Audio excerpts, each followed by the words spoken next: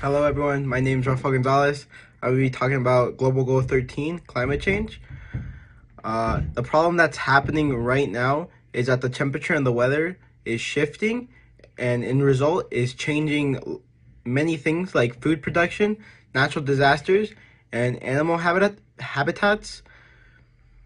A country that's facing this right now is Japan. The temperature is increasing, and it actually has increased 1 degree Celsius over this decade. The sea levels are also rising and has risen a couple millimeters, which is really severe. Even if you think it's not that big of a deal, it is. We can address this goal globally by allowing people to be aware of what's happening and how they can help. Another way is that we can recycle, we can reuse, and we can reduce. So we can recycle plastics and all that type of things. We can reduce the use of carbon emission things like cars, factories, air conditioners. And we can reuse things as like plastic that we reuse and make into like new bottles, new products, new things.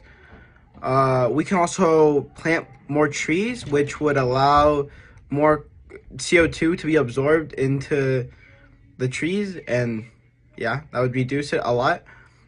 What we can do as a student or as a person in Colorado right now is we can do all those things. We can reduce, we can reuse, and we can recycle. A big thing is we should reduce the amount of traveling we do, and I understand that it's kind of hard because, well, you got to get to where you want to be. But if we do that, we would reduce it and we would allow the whole world to be in better shape than it is right now. Climate change is a big problem and can affect many people and many countries, and it is already affecting lots of habitats and lots of animals in the wild right now.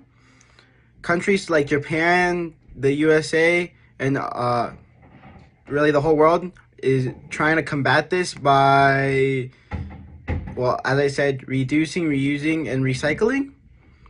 If we unite together, we could all help to end climate change forever, which would be a really good thing, so that no country, no animals' habitats get harmed any more than they already are.